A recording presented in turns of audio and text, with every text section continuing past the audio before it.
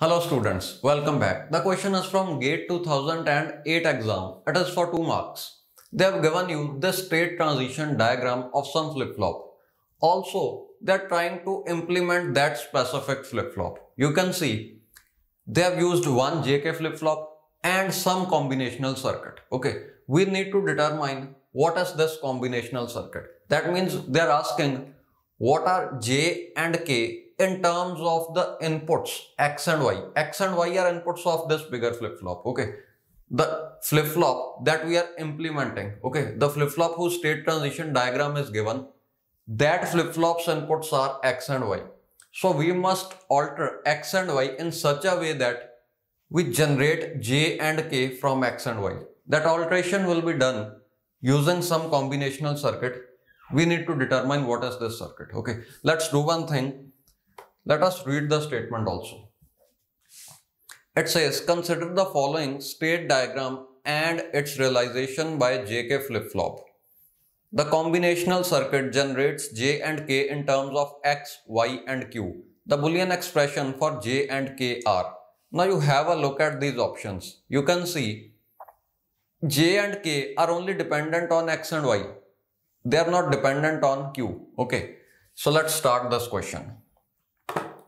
See, this is the state transition diagram of the flip-flop that we wish to implement using this circuit. Okay, let us analyze this flip-flop first. See, whenever the input is 0, 0, whatever is the current state, if you are on 1, you will remain on 1 only. If you are on 0, you will remain on 0 only. Okay, so on X and Y is equal to 0, 0.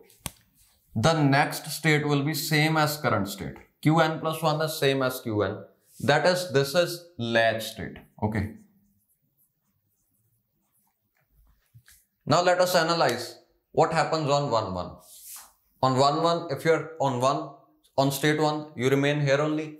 Similarly for state 0. That means this one is also a latch state. Okay.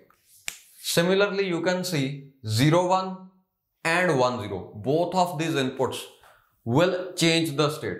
If you are here, you see either 0, 1 or 1, 0. You will change the state from 1 to 0. Okay. And if you are currently on state 0 and values of X, Y are 0, 1 or 1, 0, still you will change the state. That means 0, 1 is Qn complement. Whatever was the current input, current output, its complement will be the next output. Okay. If currently you are on state 1, next output will be 0. Similarly, here also it is Qn complement. So both of these, they are invert. Okay. Whatever is the current state, just take its complement. This flip-flop we want to implement. We already have a JK flip-flop. Okay, JK works like this. That means to this entire circuit, if we give 0, 0 as input, that means if 0 and 0 is applied here, we want latch to happen. Okay, that means this Q must not change. And something similar happens in JK also. Okay. So 0, 0 input must pass as it is to this JK. Okay.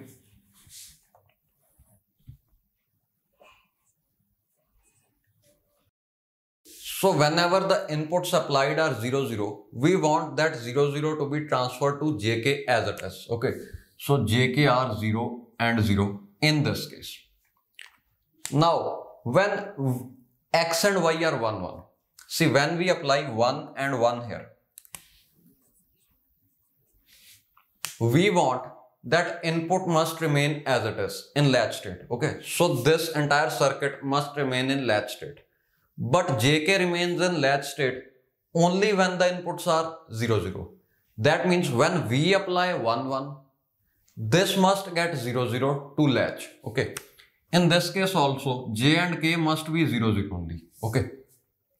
Now see, when we apply 0, 1, we want the input to be inverted. Okay, I am applying 0 1 on xy and I want this output must invert. Whatever was its current value must be complemented to give the next value.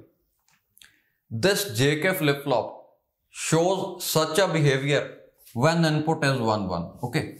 So when we apply 0 1 on xy, this JK must get 1 1 in the output. Sorry, in the input here. Okay, 1 1. Similarly, when I apply 1 0,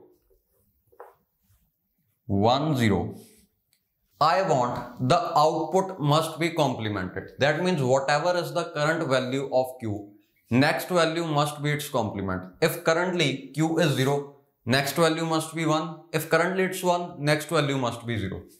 JK can show such a behavior only when the inputs J and K are 1 1. Okay. That means if I apply 1 0 on xy, this must get 1 1. Okay. So I'm writing 1 1 here.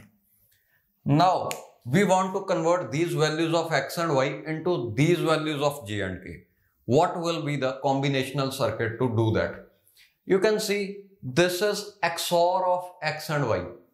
J is XOR of x and y. Okay, it's clearly visible. We don't even need to draw any K map.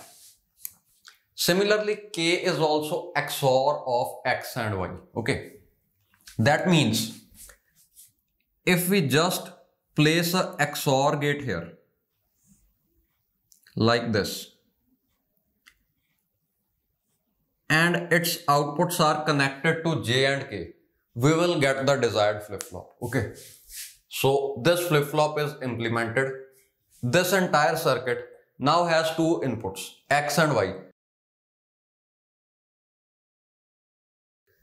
This will work as desired. Okay, so your answer is J is X XOR Y as well as K is also X XOR Y. Okay.